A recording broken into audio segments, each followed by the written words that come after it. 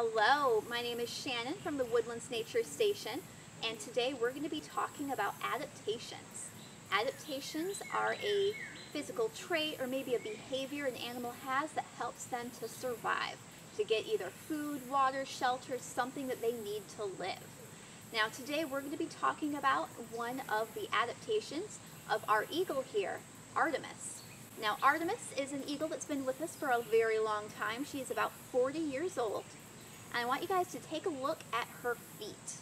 Artemis has very big, very strong feet.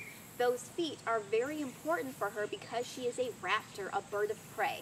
She needs those feet to be able to catch her food. Now, about 75% of an eagle's diet is fish. So these guys are excellent fishermen. They can spot a fish when they're soaring way up in the air, and they'll swoop down with their talons out, grab a hold of the fish, and fly off. Now, has anyone here ever held a fish before? Can you remember what it felt like? Really slippery and slimy. It's hard to hold on to a fish. So eagles have very, very strong feet to be able to do that. Very sharp talons to kind of hook onto and grab a hold of that fish. And they also have textured feet.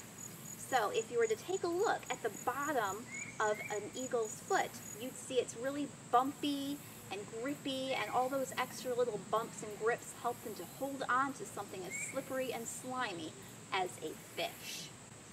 Now that's going to allow them to bring home their dinner and keep surviving.